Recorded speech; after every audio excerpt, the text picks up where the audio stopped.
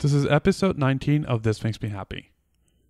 Today's episode is a little different. I'm talking to my friend Jocelyn Park, and normally to my guests, I give them a little introduction and a walkthrough and ask them if they have any questions. Then we stop and we go into the conversation where I start with a question, what makes you happy? With Jocelyn, we were having so much fun catching up, and that catching up went straight into the topic of what makes Jocelyn happy. So we decided, instead of stopping and starting again, to just keep going. So we didn't do the introduction till the very end. We didn't do the general prompt, what makes you happy? But it was such a great conversation, and there was so much laughter and so much fun that we decided to just keep going with it. Jocelyn is a writer, a traveler, an artist, a designer, and community builder. She is a dreamer and an achiever wrapped into one. Professionally, Jocelyn is a designer, a project manager, and the founder of Lancaster Transplant. I hope you enjoy this episode. Welcome to This Makes Me Happy, a podcast about people and what makes them happy. I am your host, Bernardo Margulis. I'm a designer, art director, and educator, and I'm the principal of This Makes Me Happy, a design studio where I help my clients with branding and visual communications. I'm very happy to present This Makes Me Happy, the podcast, where each week I chat with a different person about what makes them happy. My guests come from all walks of life, and each of them shares their own personal happy stories. Join us every week for a unique conversation. Because I had this list that I wrote a while ago that I found while I was purging my office. And I feel like while this one day I was purging, just a short little story about this. I was texting a friend after he was like, "Oh, do you want to hang out?" And I'm like, "No, I'm in my office. I need to purge." And I have two offices now. I have the office that I'm sitting in right now that's for my business, and then I have my office at home where I write and get stuff done and be messy. And I was like, I kind of feel like a hermit crab right now, moving my shell. And I was like, because I'm moving everything out, I'm getting into a bigger shell, I'm moving it around and like piling stuff. And also I feel like sitting with like my big claw in front of my face, keeping me safe from everything outside, blocking everything out. But he told me, he was like, you know what? You don't want to block everything out. You just want to block out the bad things and protect yourself that way. And I'm like, okay, all right, okay. So anyway. All right, so tell me about your list. While I was talking about this hermit crab experience, I found this list of things. It really is titled Things That Make Me Happy. Awesome. I know when I wrote this, and it's out of a book that I've had for a while. So this list entitled Things That Make Me Happy. And also, side note, this makes me happy before I read this list. At the bottom of the list is an email, and the email is burndowntheinternet@gmail.com. And I have no idea whose email address it is, so I was like, I'm just going to email them. Did you? No, not yet. I'll let you know what happens. Oh. So, all right, the things that make me happy. Number one. Actually, I'm not going to number them because there's more. There's a lot. Drinking coffee out of my favorite mug. What is it? What's your favorite mug like? Well, see, it depends on my mood. So I don't know which favorite mug was my mug at the time. But like story about my favorite mug is, like, anytime I have a mug that I feel is my own, I get really grumpy when anyone uses it. So when I was at a co-working space and someone used it, because like I washed it and then they took it, I'm like, where's my Aries? Where is it? Where is it? So, yeah, I have a few. I probably have 5 mugs that I cycle through. Right now I've been drinking out of this one that says Shunk, PA. And it has a bear on it. It's from this little podunk town in Pennsylvania where there's like 2,000 people. So that's my favorite mug at the moment. That makes me happy because I remember where the mug came from. What else is on the list? You know what? Go over it and then I'll ask you questions about it because I'm having so much fun listening to all this. It's going to be good. So severe thunderstorms like we've been having, a breath of fresh air, surprises, music in the morning, making a friend laugh. And you just made me laugh a few times. I love laughing. Animals and their bizarre ways. A shower. Had one of those today. Very happy. Swimming holes. My friends. My family. Yoga. Hikes. Bikes. Writing. Drawing. Creating. And living in the moment. And then add this one to the list. Emailing, burning down the internet at gmail.com. So I cheated a little bit, and I looked up who it is, and I'm not going to tell you because I want you to try it out, and I want you to report it back. Okay. Wait, you know who? So you know who it is? I don't know the person, but I cheated a little bit, and I looked up who the person is. Oh, it's so awkward. If you're like, hey, I was on this podcast this morning, and I found your email address on my thing, the list that makes me happy. Who are you and why? Why were you written on this list? Yeah, I'm wondering if I should email this person and be like, hey, heads up, or probably even better, just let you do it and then report back, because that'd be so much fun. I'll send you, I will update you. I'll send you the email that I send this person. And Facebook does say you and I are a mutual friend of this person, so it's Really? definitely someone in your life, or at one point in your life. Really? Yeah. Wait, we have this person in common? No, you are a common person for that person and me. So you are definitely her Facebook friend, or his Facebook friend. Oh, you just gave it away. It's the girl, huh? Or a boy. Maybe it's a feisty punk rocker. That would make me happy. I'll give you this. You're being sexist because it's actually a girl. Or a young lady, a woman. It's a woman. I don't want to be sexist or ageist or any of that. What if it was an old woman? That would make me really happy. Oh, so I gave you two things. I gave you it's a lady and it's a young lady. And you gave me three things. I can find them on Facebook. Yes, you can. There are other easier ways of finding who they are, but I'll let you email them first. And Okay, I guess I'll just go with the old-fashioned send you an email. I don't remember who this is. I love that sending an email is the old-fashioned way. You know what makes me very unhappy? What? Facebook messages. I hate Facebook messages. Wait, I think I've sent you Facebook messages. I'm sure you probably have. I'm sorry. Did it take a really long time to answer them? I don't know. Probably because I never answered them. Actually, no, we haven't sent Facebook messages to each other. We've only emailed. Oh, that makes me happy. And you know what else makes me happy? Mails. Snail mail. Snail mail. Yeah, a mail makes me happy too. Good. What's the best snail mail you've ever gotten? Ooh. The one that sticks out right now is when I was living in Australia and I was doing my master's there, and my mom sent me. This was when I had moved into a house. I'd actually made friends there.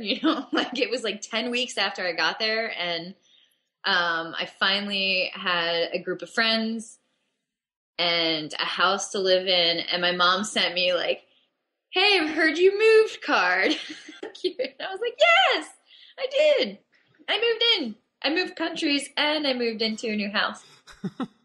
And how did she find out randomly? Or did you tell her? No, I told her I was moving. That sounded very disappointed. Like she didn't read my mind and surprised me. So it was even more unexpected because you did tell her and she was like, oh, hey, I heard this. Yeah, it was like, because I don't know, there's something about being that far away. Well, because you are from far away. So like being that far away and feeling so disconnected from other people. Yeah. To get something as normal as like a mail, like a piece of mail and a card from your mom. Yeah. And she always sends me cards. Like she'll send me Valentine's Day cards and Halloween cards and birthday cards She sent me a rebate check last week. That was exciting. Like from something you purchased, or From from getting my oil changed. I guess somehow my address is still registered to my parents' house, and like my only response is like, "Oh, maybe I should change that." Like, I guess I need to change that. I've lived in Lancaster for 4 years now, so. How far? They're also in PA, right? But how Yeah, far are they? they're still in media, so it's about an hour and a half away. And I go home maybe once or twice a month. Mm-hmm. My parents come out every once in a while, I guess, but we also go to the Hershey Hotel, my mom and my sister and I, and go get spoiled for a couple of days. That sounds wonderful. Yeah, it's awesome. Massages, and you get to sit around and drink hot chocolate and eat muffins all day. It's fabulous. How often do you do that? Twice a year. Once we go with just like my mom, my sister, and the other time it's usually like a few aunts and cousins. We do like a women's retreat sort of thing. Oh, nice. So all my family is pretty local, so that's very nice. And it's probably good after being in Australia for 2 years and being so far away. Yeah, they're part of the reason I came back. My parents actually came to visit me in Australia, and my best friend, and that was awesome.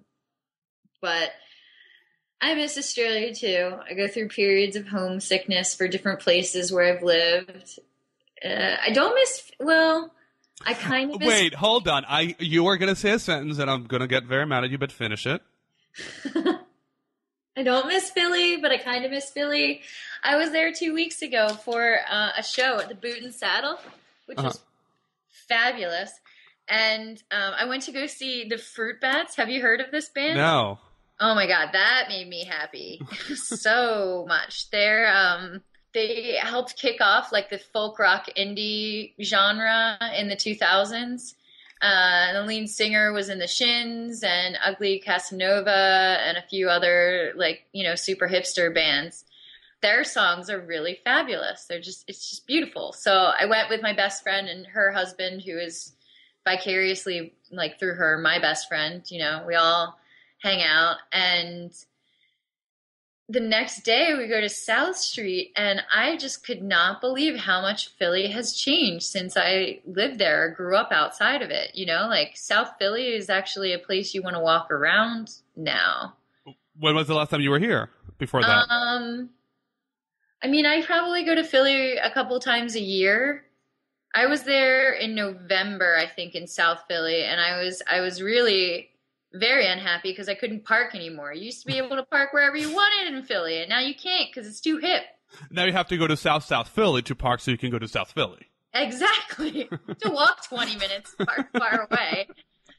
So, yeah, that was, Philly's the thing. I think I was mostly in shock of how much things changed. I'm actually writing a blog post about it, about being homesick or what that idea of homesickness is. You can go back to where you grew up at 5 years later and nothing could be the same. And it's kind of a shock. It's like, whoa, all right, all of this happened without me, But if you make your home wherever you are at the present moment, you can watch all that stuff change gradually and really take it in.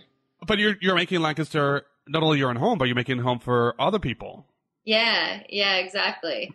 So is that part of you creating it and, Yeah, I guess so I don't know when this thought process started, but it's creating my own reality.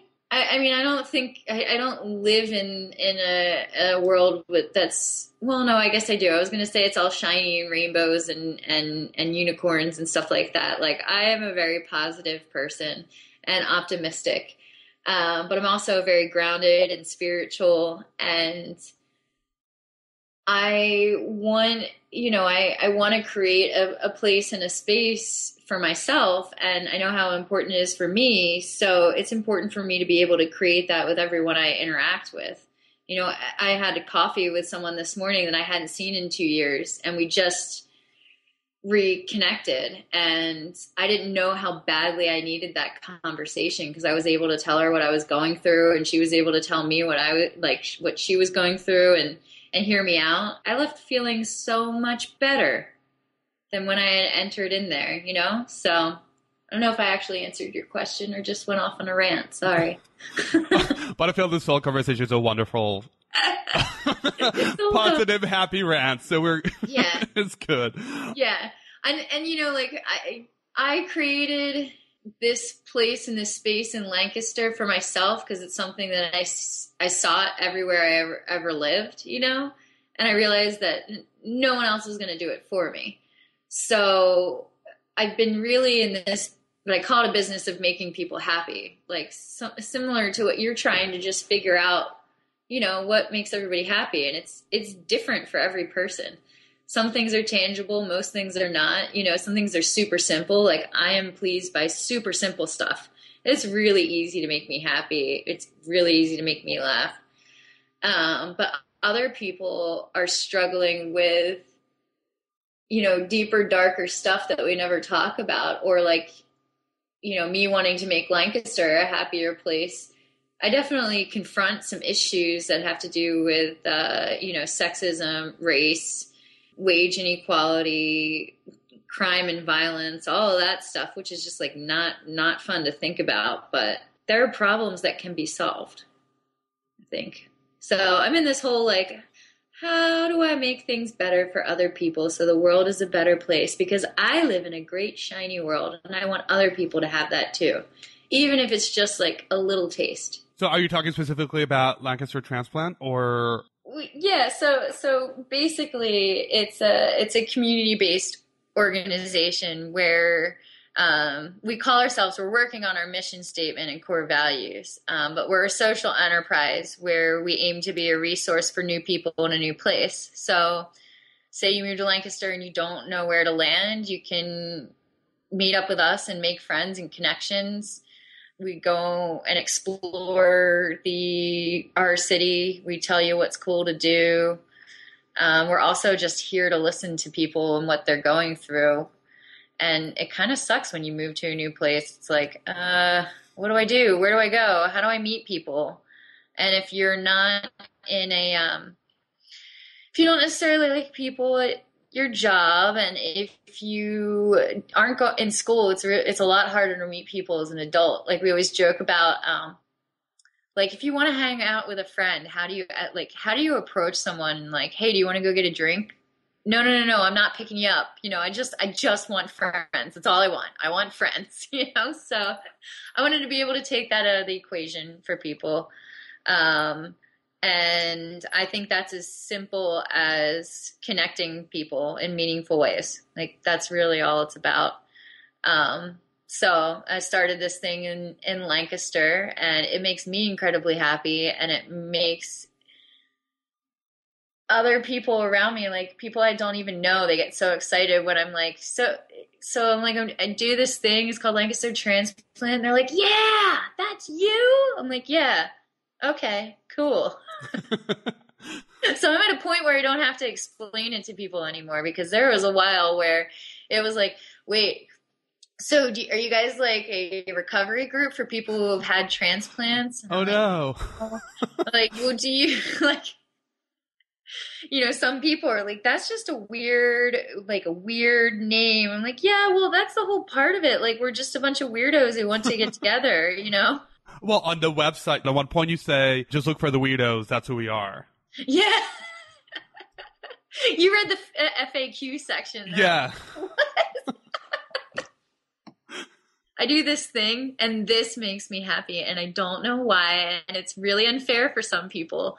But the other night we hosted this, we partner with a public library here to do a Storytime After Dark series where we read just stories aloud to adults, you know, and then we usually go out and hang out afterwards. Like 95% of the group was people who I know personally and are now, you know, pretty close friends, or are just really involved in the transplant community. And then there was like one guy and another woman who had not been there before. And so I picked them out and I'm like, what is your name? I've never seen you before. And he's like, this is uncomfortable. I'm like, yeah, but you know what? It's just, you gotta do it. You gotta introduce yourself. Everyone introduce themselves. It's great. You're gonna connect. And like, this guy ended up coming out with us and having a great time afterwards and really thanking us for being so open and welcoming, because there's this thing here with the whole transplants. People think we're like, if they're not a transplant, they can't hang out. And which is, I mean, it's a legitimate question, but at the same point, we're an open and welcoming community, because I truly believe, what's the point of having it closed off? You have to be this type of person to hang out. You know, like, we need a place for us weirdos just to be weird and accept each other for who we are. And why do you think it was so hard for you to find that in Lancaster, but you had it elsewhere?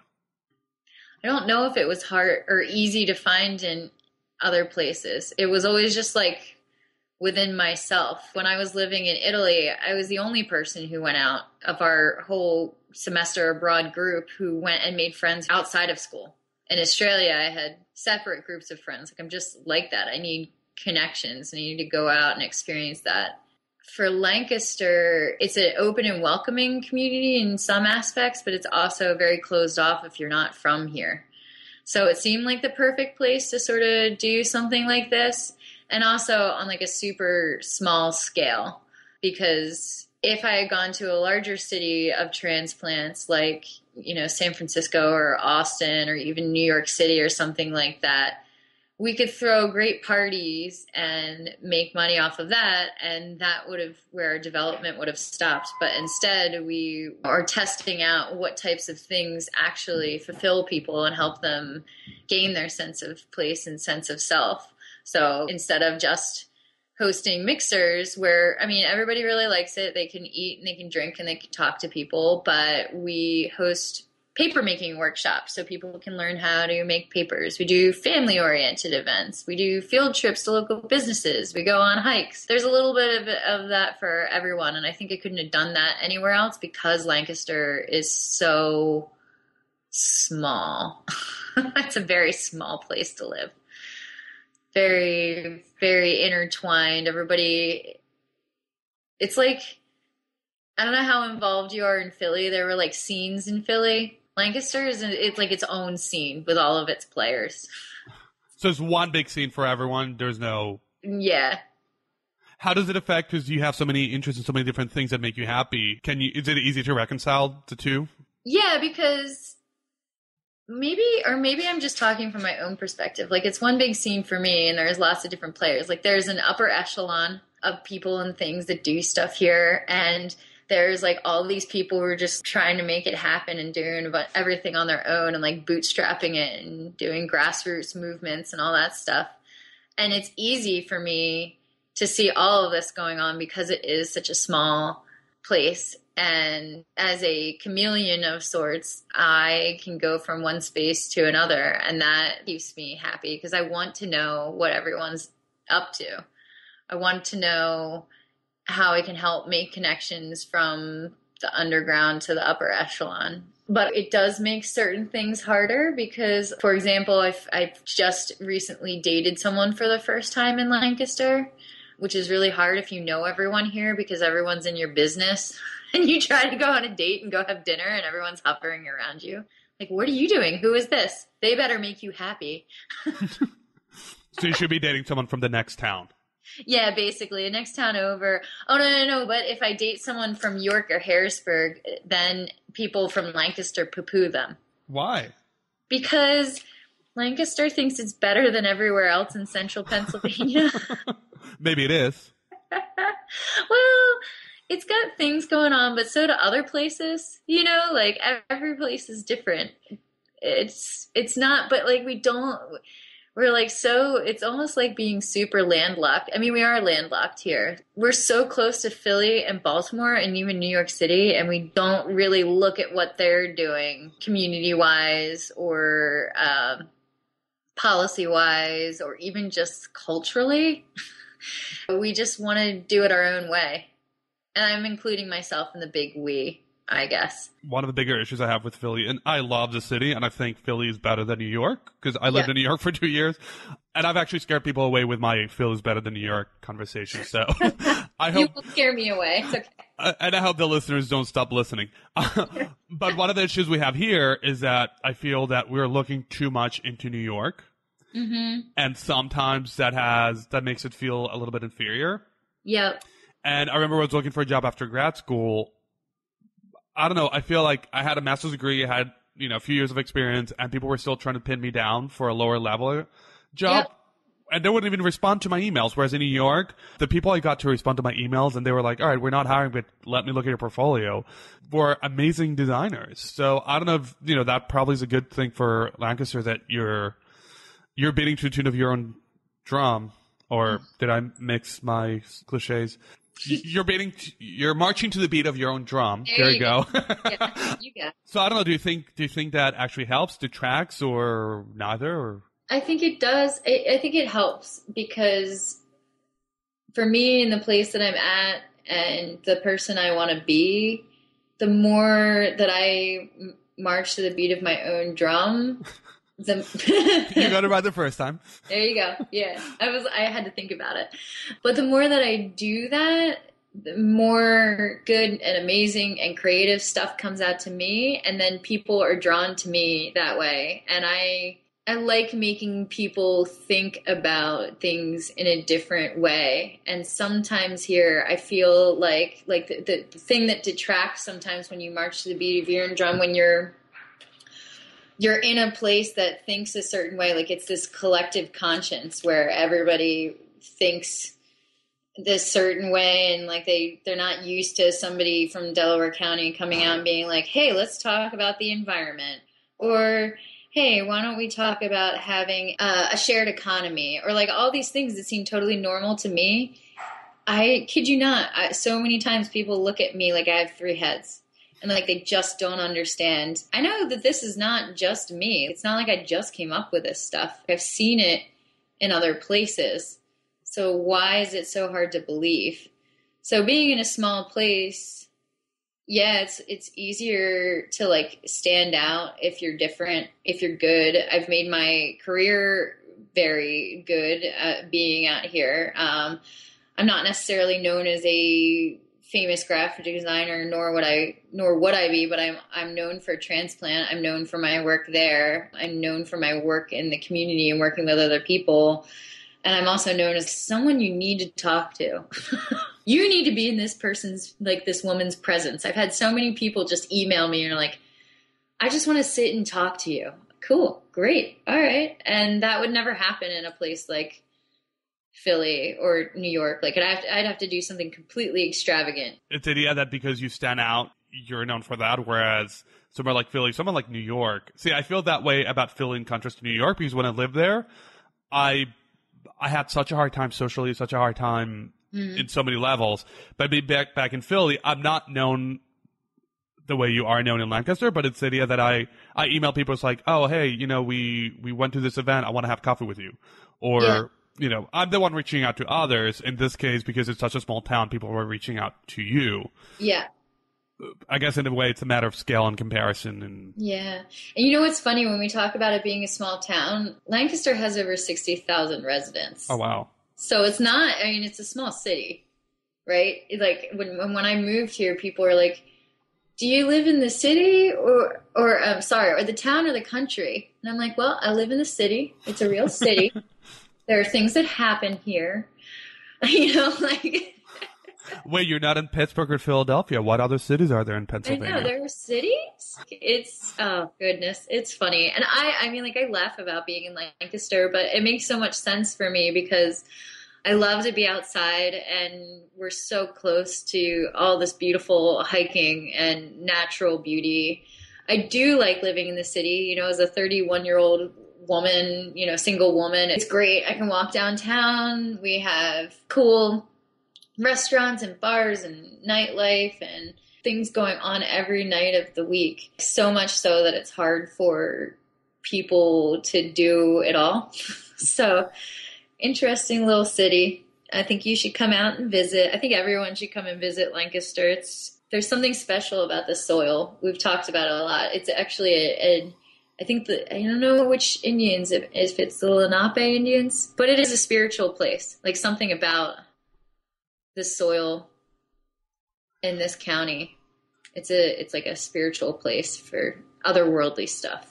Well, I'm going to be in Mountville. You're gonna be in Mountville? Yeah, I have a wedding there next month, so I'll have to. The wedding's in the afternoon, so I'll have to stop by Lancaster and check it out. Yeah, come out. I'll take you to all the cool places. Yes, and then I'll be with the person who needs to be known, or the person you need to know in Lancaster. You will be? Well, you. Oh, yeah, you'll be with me. Yeah, no, I was gonna say, I hope you're ready. Yeah, we just said this. You're the person to know in Lancaster. Yeah, it's true. It's true. And I say that, like, I say that with like a grain of salt because I never intended to be this person. But living in my, I got to find another word than authenticity. And I'll tell you why, but maybe not on the podcast. But yeah, just living in my own, like coming into my own has made me this person people want to be around. So it's pretty refreshing that I can just be myself.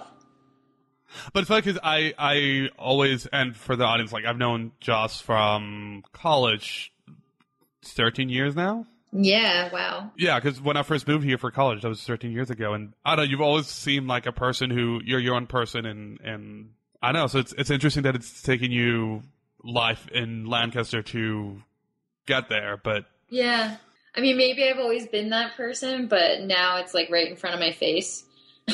But now you know who you are. Whereas, yeah, exactly. Whereas when we were 19... Yeah, nobody knows who they are when they're 19. Yeah. We're all a bunch of jerks when we're 19. And some people are jerks when they're still in their 30s. That's true. You know what? I know a few of those. Hopefully not in Lancaster. No. Would never talk badly about anyone in Lancaster.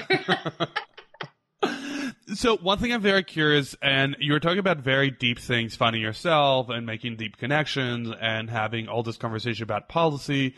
But your initial list was very simple and very upfront about little things that make you happy. Mm-hmm. Do you find a difference between those little things versus the bigger stuff you're doing now and how they make you happy? I think that, I have to remember, because I'm not sure if you know that I have like a blog that I keep as well that's like personal, and it's about the simple things. I think there's a correlation between all those simple things and all those large things, because the large things don't actually make me happy. They make me very sad. Talking about policy and things that need to change is a lot of hard work. So it's the small, simple things that I know that I can just do when I need it, or like have to remember how just drinking coffee out of my shunk mug will make me happy. Using my little French press in the morning will make me happy. Like getting to write, walking into my room and hearing my, and I think you met my cat in college, Jack. He's still around 13 years later. Oh, wow. He'll just roll over and meow at me. And I'm like, yo, dude, what's up? That's fun. Yeah, I love you too. I want to lay in the sunshine. Like, I'm just going to take this moment to lay in the sunshine.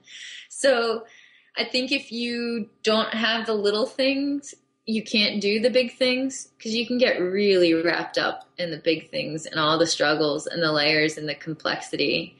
And like, even when I've been doing this deep soul searching stuff for like 5 years now actively, and at some point you can't just keep going deeper and deeper and deeper and exploring yourself. You have to give yourself a break. So, like that's what meditation's for. If you can just like sit there for like 5 minutes and just be present, how simple is being present and yet how deep at the same time. So do you feel that in all the moments of greatness, you have to stop yourself and appreciate the little things, or is that something that just happens? I do. I think sometimes I get so wrapped up and my vision gets so focused on the big things that I do have to remind myself of the little things. Like when I found this list, I was like, oh man, right. That's right. That's right. Even when things suck, there's still good things, So what's taking you this long, or have you always remembered those things? It just came up again. I think that I just had to cultivate that perspective of realizing what is meaningful to me and what is not, and like trying things and testing things. And if you don't know yourself and don't know your feelings, especially I'm not saying everyone's like this. I mean, I'm a very emotional person. I'm very in touch with my emotions. I think they're really, really important. I didn't understand any of them for such a long time that until I didn't know what I need. It is so simple to have these small things. And I talk about it all the time as being a transplant or being homesick. Like, how simple is the idea of being homesick? You can identify it, but how can you make yourself feel better? Well, the one way that I made myself feel better was just buying I was in Australia and I found a American folk rock album with like Pete Seeger on it, and just like listened to that thing nonstop for like 3 weeks. And then I was fine. Stuff like that's like a super simple thing that has a lot. As an emotional person, it has all these different meanings. So it's a little bit like that song, My Favorite Things. Yeah. And then I don't feel so bad. Yeah, exactly. Is there anything you actively do? You mentioned meditating, but else from that, or including that, is there anything you actively do on a daily basis or on a regular basis to bring yourself back to those little things? Well, I try to, every morning I have it's turned into a routine of having my coffee.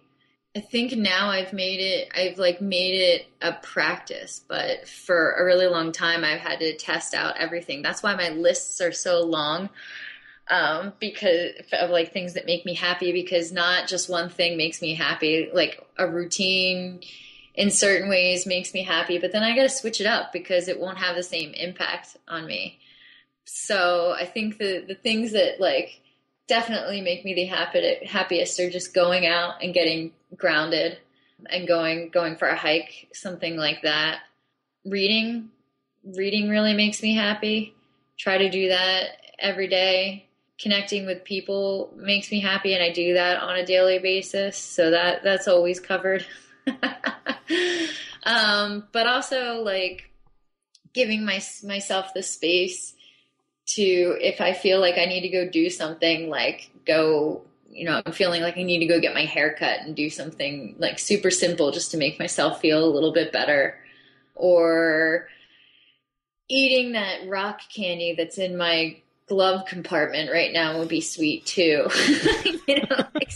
How long has it been there? A month. Okay, so it's still good. I think it's still good. Hopefully it won't melt. I don't know. But like that was a thing too. Like at some point I bought it when I was on this trip, and I was like, this reminds me of when I was little, and I remember how excited I was. I want to experience that again. So I bought it, and I haven't done anything with it, and I haven't done anything with it till I need it. So it's like collecting those things in your tool belt of happiness that will just like, you can just do it. So you're actively collecting them, or it just happens? Yeah, I think I'm actively collecting and curating stuff that makes me happy. So probably if you sat down today, you would have a new list. Yeah, if I sat down and wrote, I think some of this stuff, I'm like, yeah, okay, yeah. But I have other things now that make me happy. So maybe I'll have a book of things that make me happy. Oh, maybe you should. You should, one of those, and I've considered it for the podcast, but maybe you can do it and I will not be offended. Like a coloring book of all the things that make you happy. Ooh, that would be fun. I have a goal. Actually, other things that make me happy are like setting a goal and then accomplishing it. Mm-hmm. So I have a goal to write a book this year. And I think I found the topic, and I think I found someone who wants to edit it, because it's actually it deals with trauma. So it's a little bit more of like, I need someone who's willing to dive deep into that. So I think I'll be really happy I've been really happy writing this thing once I decided that's what I was going to write about. Even if it's an unhappy subject, I think actively writing about it makes me, releases me in some ways. So it sounds a lot of dichotomies help you be happier. You're talking now about trauma and writing about it will make you happy. Yeah. And you talk about talking the bigger conversations, but how you need the smaller things. Mm-hmm. Is it about balance or is... Yeah, it is, because it's funny that you mentioned that, because one of the things that I have through all of my different research of different kinds of people and things and practices, I constantly operate on two opposite ends of the spectrum. If you believe in star charts and stuff like that, my natal chart, all of my signs are opposites. So like I can operate in either realms, and I have to find a balance to be happy. And there's also Ayurvedic practices where you can be one of three types of individuals that relates to different I'm just getting into it, so finding the words is kind of hard, but they represent different elements, like earth, wind, fire, all that stuff. I'm actually complete opposites. Like I'm the same amount of two complete opposite types of people. So like for me, balance is most important. And I think that's why, I have such a long list of things that make me happy, because depending on the day, I could be one way or the other just naturally with the type of person I am. And I do tend to go to from one extreme to the other. And it's about finding the balance in between. It's like being a little gauge, you have to just find it. And every time you find it, you have to remind yourself of where you are and what got you there and what feelings you're feeling, and remind yourself in the times that you're swinging back and forth of how you can find your center. And how does that go when you're swinging back and forth? Is that, external factors that take you back and forth and you have to work to balance it, or? Yeah, I think right now I'm much more aware of when I'm swinging back and forth, and like kind of identifying, like that's why doing so much research and self-exploration is so important, because I've found it at those times where I'm going one way or the other, say I'm being like super driven and just keep going and going and going and going and wearing myself thin.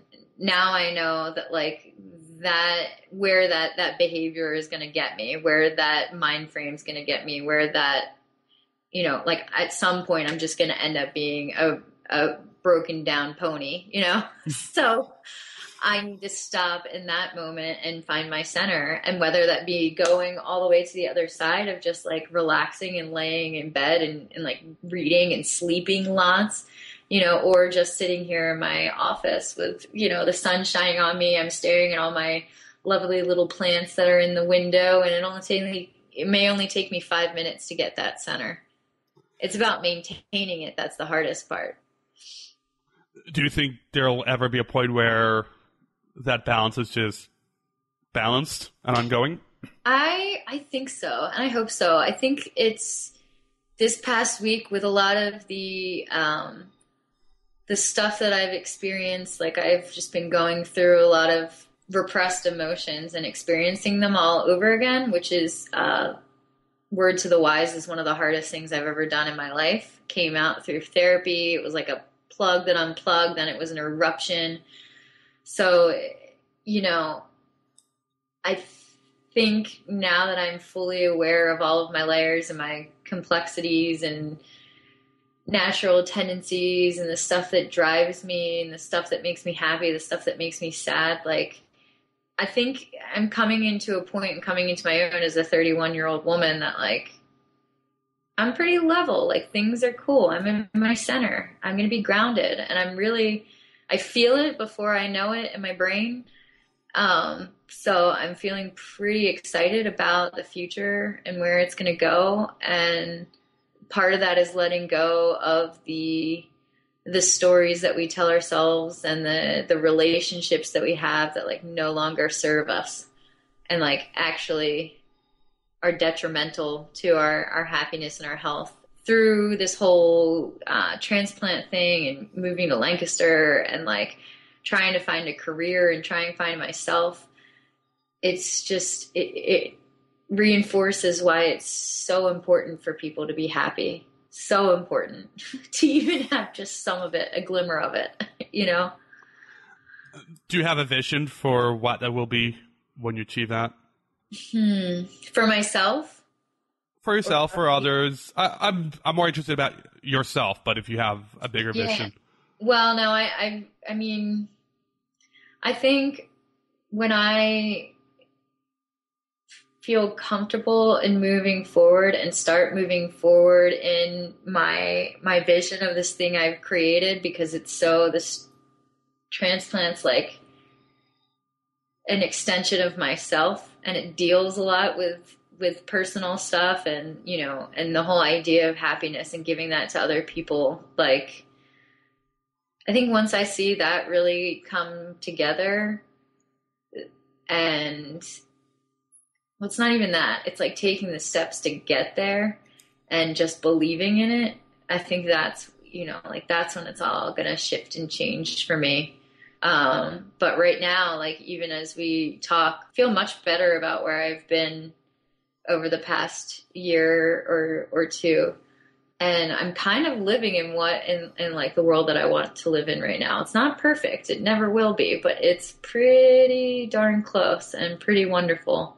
I'm the type of person who just wants to I want it to get better and better and better. And I know things that'll get better and things that need to be solved and problems that need to be solved. And I think that's part of me being a designer is the problem solving part and visual and stuff like that. But I just think at some point when I can then, and I guess I'm already there. Like I've made something that makes people happy without me even trying. They can just show up and be there, and I can just show up and be there, and instantly we're both happy. It's really rewarding.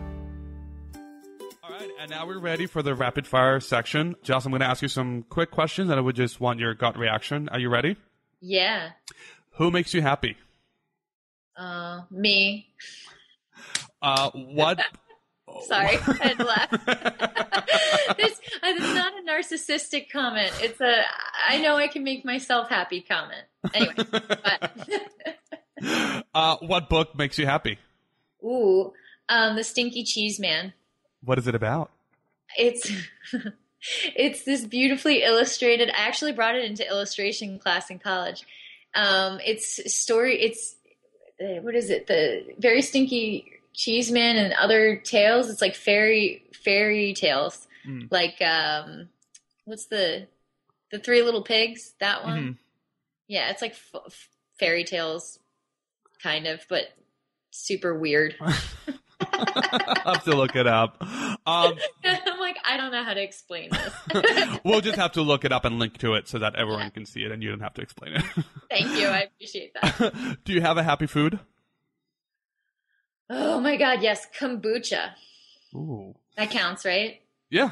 Okay. Yeah, somebody before said something alcoholic, and I was like, yeah, it can be food or, you know, what's your favorite nourishment? What is the happiest word you can think of? Smile. What is the first happy moment you remember? Ooh, that's a good one. Huh.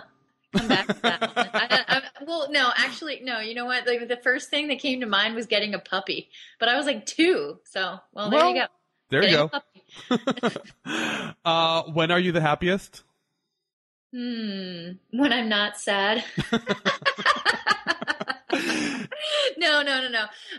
That's the first thing that came to mind. But when I'm in the woods.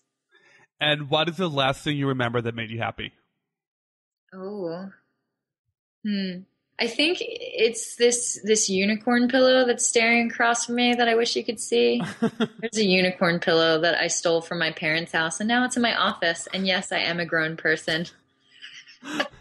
Well, if you send me a picture, I can post it on the show notes. And you need to be hugging it so that everyone can see that you're an adult woman. Awesome. Yeah. They'll be like, she looks like she's 18. You'll be like, no, she's not. It's cool. She's just very happy, and that keeps her youthful. She's always happy. Thank you so much for sharing everything that makes you happy. Before we start wrapping it up, is there anywhere we can find you or anything you want to share with the audience? I mean, yeah, if people are interested in learning more about transplant, they can go to lancastertransplant.com. Pretty easy. They can email me anytime. I'm always willing to talk to people about anything and everything. My email is jocepark@gmail.com. So josspark@gmail.com. And then if anyone's interested in reading about the simple things, this must be the place. That is the blog that I called. It's just josspark.wordpress.com or something like that. I can send you all the links. So you can find me in various ways. Do not send me Facebook messages. I will never answer. And we learned that I've never done that to you, so we can still be friends. Yeah, we can still be friends. Actually, and a side note on that, I actually put out on Facebook like a status that was like, do not send me messages through here anymore. I will not respond. And somebody commented and said, oh, I hate them too. And then 3 days later, she sent me a Facebook message. And I saw her in real life, and I was like, you sent me a Facebook message, right? And she was like, yeah, I'm sorry about that. I think I saw that comment. I was like, wait, okay, no messages. No Facebook messages. And then I'm on strike from Facebook messages until Facebook gives me an automatic reply. I should have an automatic reply as an individual. Well, thank you so much. Thank you. All right, now let's go backwards. We're going to do the intro. Okay, cool. We're going to do the intro. Jason, sorry about this. Oh, Jason, sorry. So I will say that, I'll introduce you, and then I'll ask if there's anything else you want people to know about you. That can be anything. Okay. And then I will probably do a short blurb about how we're recording this one a little backwards. Okay. All right. 3, 2, 1. Hi, welcome to another episode of This Makes Me Happy. Today, I have my very dear friend, Jocelyn Park. Jocelyn is a writer, traveler, artist, designer, and community builder. She's a dreamer and achiever wrapped into one. Professionally, Jocelyn is a designer, project manager, and the founder of Lancaster Transplant. Jocelyn, welcome. How are you doing? Very good, Bernardo. Thank you. And else from what I said about you, is there anything else you want the audience to know? Yes. I just wanted everyone to know how farm animals make me incredibly happy now that I live in the farming community. I just had to just share that every time I drive past farm animals on my way out of the city, I go, goat or cow, like a 2-year-old. How did we need to talk about this over the last hour? We had... Oh no, that's what I was going to start out with. I'm sorry, but I wanted to end with it. And it's interesting because an hour ago you mentioned that animals in the bizarre ways make you happy, and now you're shining light on your farm animal fascination. I have a question for you, Bernardo. Do you think the animals probably think the same thing of me? They're like, we like Jocelyn and her bizarre ways. That makes us happy. I'm sure, and we should ask Jack about it. Oh man! All right, I'll get right on that. You can put that in the footnotes. All right, so we'll move on to the actual conversation we had an hour ago. Yes. And for everyone listening, you have to fast forward about half an hour, but for us, it's going backwards half an hour when Joss talk about Jack. So we're time traveling. Oh, yes. Time travel. Thank you, Jocelyn, for sharing what makes me happy. One of the things I really enjoy about this project is that sometimes I get to meet wonderful new people, and other times I get to catch up with old friends, and I guess you can tell by all the laughter. Even though I haven't talked to Joss in a while, it was as if time hadn't passed. So again, thank you very much for sharing what makes me happy. Thanks everyone for listening. I hope you enjoyed this conversation as much as I did. Very special thanks to Jason Zappolo for editing this episode, to Orly Margulies for help with social media, and to Rocio Castañeda for your ongoing support. You can get notes on this episode on thehappypodcast.com/episode 19. You can get more information on the project at thehappypodcast.com. We are on social media. We are on Twitter, Instagram, and Facebook at The Happy Podcast.